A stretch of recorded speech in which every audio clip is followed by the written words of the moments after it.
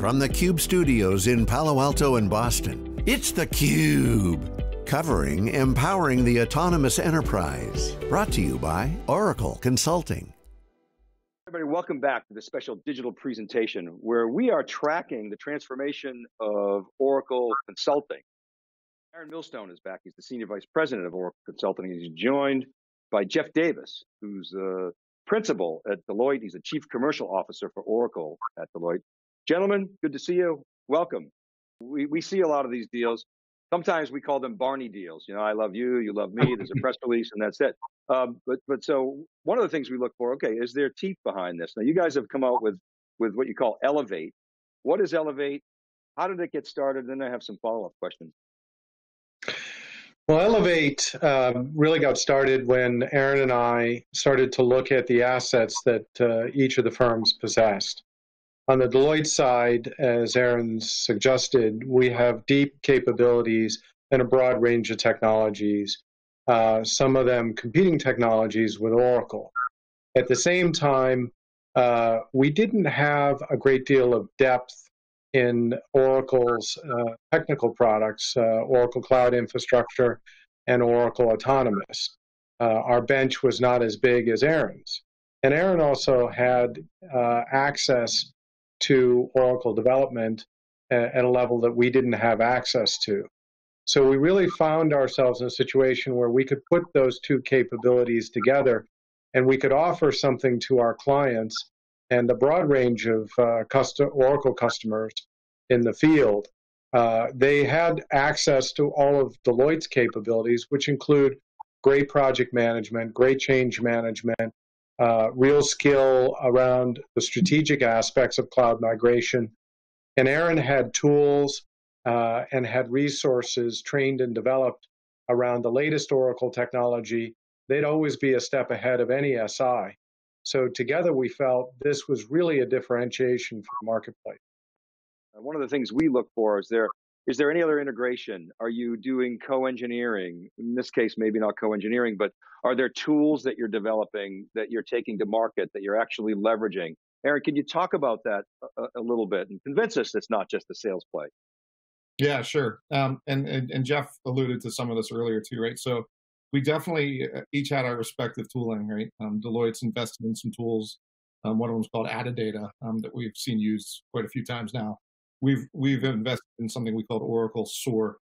Our tools are, as you'd imagine, heavily Oracle focused. It's about moving Oracle technology to Oracle Cloud. Adidata and some of the tools that Deloitte's invested in are focused more comprehensively on holistically at looking at everything in a data center and everything that's across data centers and start to develop a set of facts around this stuff. But in both cases, we actually looked at these things and we said, you know what, if you combine these together, we get a very comprehensive view of what exactly it is that we're looking at with a customer. So we can tell everything from the types of traffic we see on the network to the specific versions of stuff. We can start to identify whether there's risk associated with having things not patched or out of support, but get a very comprehensive view that's based on facts. And so, we took those tools and we've combined them together so that we can go into a customer and give a complete end-to-end view from both an Oracle and Deloitte perspective. And quite frankly, it doesn't matter whether Deloitte leads or whether Oracle leads. We've developed these tools together. We're going to market together. And we've even got, the templates you'd expect consultancies to have, right? So when you look at business cases, we've got joint business case templates that we've created together and that we're using actively with customers, and therefore then we're refining them and improving them each time we do it.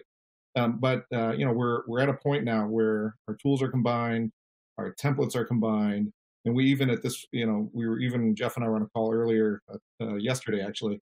We even got a joint a war room that's constantly engaging with different account teams and making sure that we structurally approach things in a consistent way so that we're driving business value and using the tools appropriately. So Aaron, you and I have talked about, data centers and building data centers and investing. It's just not a good use of capital today. There are so many other things that organizations can do. You guys have identified data center consolidation as I'll call it an initiative that you're seeing customers. I wonder if you could talk about that a little bit. Is that kind of a starting point for conversations? Yeah, well, it's definitely a starting point, right? So we call it or refer to it as infrastructure-led transformation, and the appetite for that is certainly high. We're seeing an increased focus on, what do customers need to do to take not just a workload here and there, but how do they get out of the data center business as a whole? So it's a foregone conclusion, right? Like you just said, it's not really a question of should we invest in another data center or should we invest in uptooling our data centers. The question has changed to let's move to cloud. How do we get there? And let's move in a big way. And we're seeing that dialogue across all of our customers. And quite frankly, even for Oracle, it's been a learning curve for us, right? We started with an Oracle workload conversation, which is, do you want to move this Oracle workload to Oracle's cloud? Do you want to move that Oracle workload to Oracle's cloud? And really what we're finding is it's a wholesale transformation of everything in a data center to one or more clouds, right? Again, often it's a multi-cloud strategy, and that's okay. And we're having bigger conversations. The thing that has been really interesting as these conversations have evolved, and especially as we work with our partners at Deloitte, has been that we think that the combination of our cloud technology, the consulting services that Oracle Consulting and Deloitte can bring to bear, and then Oracle's ability to finance the whole deal makes some very compelling conversations for customers, because you can walk in to a CIO, to a CFO, and say, look, on day one, you can actually have a lower spend than what you have today in your data center and get a cloud transformation underway at the same time. Let's talk a little bit more about that business case. Is that generally what you're seeing where it starts is let's take some cost right out? And then Aaron, you and I talked about maybe investing that in the future, but is that really the starting point for the vast majority of customers? Let's cut some cost right away and get a payback immediately. So I'd like to share our perspective, which is, nobody spends money for the sake of spending money on technology. It's got to have meaningful business value. So the conversation starts with really renewal and a path to the cloud, but there's a natural opportunity for savings and consolidation that we take advantage. We're not simply shifting from your hardware to the cloud. We're actually modernizing, which will result in significant savings. But it also gives the business something that they don't have today at a level of security and scalability, an ability to run modern technology much faster, much better, and much more scalable. Jeff, can you to give us a sense as to how far you're into this Elevate journey, maybe thinking about a couple of customers, either specifically or generically, kind of where you're at with them, how far along, maybe even some examples that you feel are representative? Sure. The relationship has been probably about 6, close to 7 months of maturity.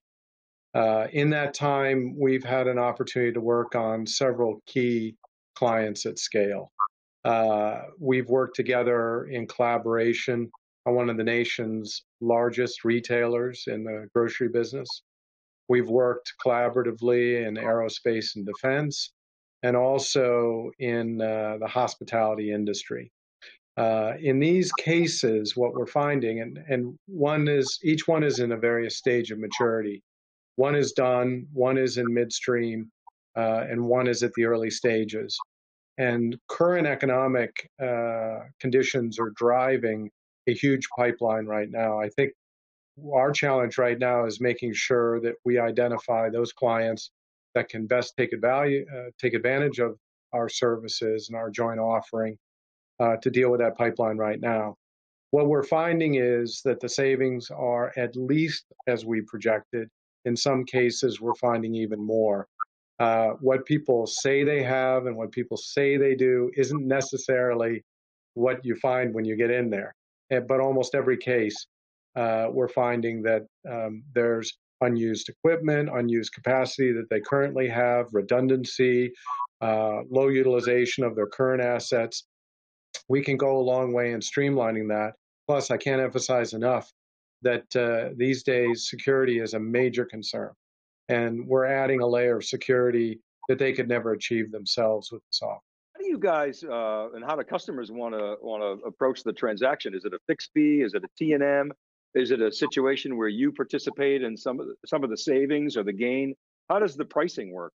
I'll start off by saying each deal is really custom built around what a customer really needs, what they're trying to get out of it. Right now, as an example, OpEx is very important. So we're engineering deals in a way that helps customers deal with their financial challenges, especially around OpEx. There are other structures that we can put in place. We have the backing of Oracle Finance, so we can be very innovative on deals. They can be when value is attained. They can be milestone-based. There's just, I think, a wide variety. I don't want to say unlimited, but a wide variety of different options that we can offer our clients in order to be able to deal with whatever financial challenge or opportunity they may be looking at. What does success look like? You know, so we're, just less than a year in. When you're 2, 3, 4, let's say 5 years in, and you look back, what does success look like, Aaron? So to me, success is going to look like we've gotten a number of these big transformation deals in play. It's in motion naturally between our organizations, not necessarily driven entirely by Jeff and I going out and driving the organization to behave the right way. It's more in our DNA. But more importantly, I think we've gone beyond the conversation of let's move workloads. We've gone into conversations of let's really talk about how to reimagine your business on top of Oracle's cloud. And have an ongoing dialogue that looks at that transformation. Once we hit that point, 3, 4, 5 years from now, right, that'll be a wild success in my book. Jeff, final thought. Deloitte's been around for 175 years. This is our birthday this year. And in that time, what we've learned is there's no substitute for impact and value added to our clients. In our perspective, what success looks like is client success. Client success means improved scalability of their operations, securing their technology and their data at a substantially lower cost so that they can focus on what their core business is and focus less on technology. That's success to Deloitte. Great. Guys, thanks so much. Great session. We're not only witnessing the rebirth of Oracle Consulting, but there's clearly a transformation going on, and it's cultural. Gentlemen, congratulations on your partnership, and thanks so much for coming on theCUBE. Thank you so much. Thanks for having us.